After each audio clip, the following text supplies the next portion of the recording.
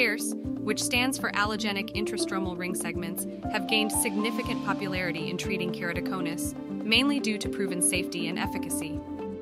Asymmetric CAIRS with variable thickness profile, just like symmetrical CAIRS, have been initially described and successfully used by Dr. Soosan Jacob, using the manual technique.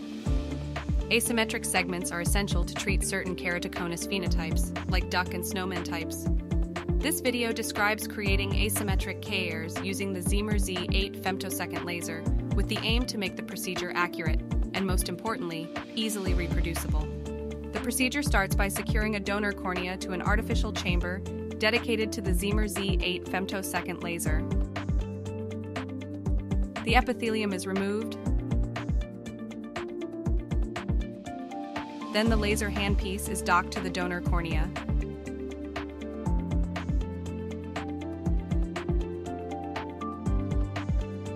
Then, using a dedicated software on the Ziemer Z8, the shape, width, depth, and arc length of the allogenic segment is determined and planned,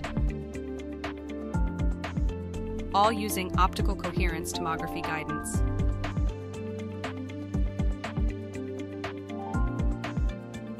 The segments are inked on one side to help easily differentiate the thinner from the thicker part of the segment. The segments are then scored with a Sinskey hook, then easily peeled off, and then transferred to dehydrate for 75 minutes in a sterile medium with a humidity between 35 and 45% in a mold, which, in this footage, is a corneal shield which was punched by a dermatological punch with the same diameter as the target optical zone, according to the jerky technique of extensive segments dehydration. Alternatively, a dedicated mold can be used, such as the Awwad CAIRS graduated mold by Epsilon USA. The patient's eye is then marked, in this case, using the Awwad ring marker from Epsilon, extending the limbal marks and centering on the fixation light reflex. The femtosecond laser, here the Ziemer LDV Z8, is docked to the eye. The treatment is aligned and centered along the marked lines, then initiated. The allogenic segment is picked up after 75 minutes of dehydration. Notice how the segment is rigid, easily manipulated by a forceps, just like a synthetic ring segment.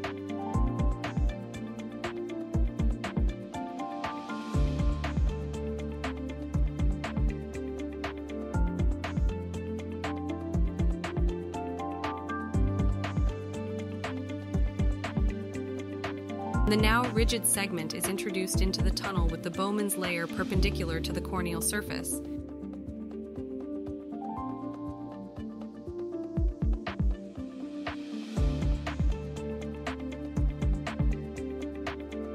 And then the segment is pulled through from the other incision.